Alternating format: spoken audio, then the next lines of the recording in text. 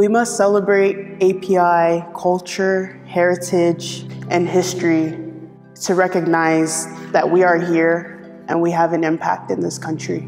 It is a symbolic significance that API community is significantly contributing in political situations or culturally, economically, and such. Having an opportunity for API individuals to celebrate the culture is very important here in America. It helps us recognize what our ancestors have done for us.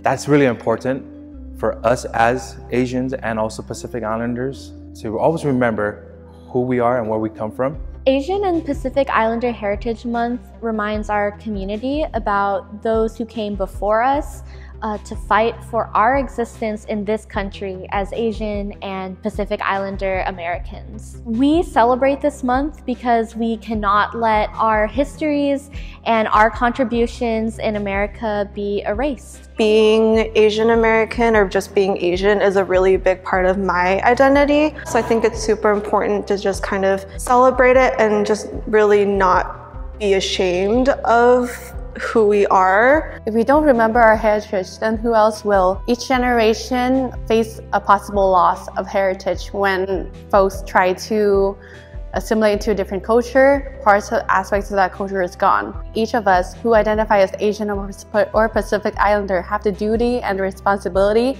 to remember our heritage, to remember where our ancestors come from. That way, we can continue our story. To me, API Heritage Month means having a voice for our people.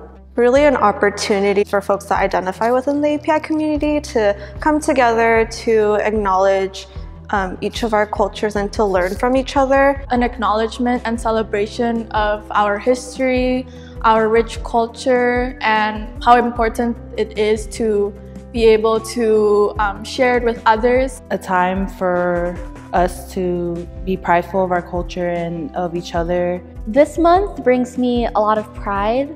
API Heritage Month opens a door for knowledge, whether that is the self-exploration of your own cultural identity or teaching others about API history and culture.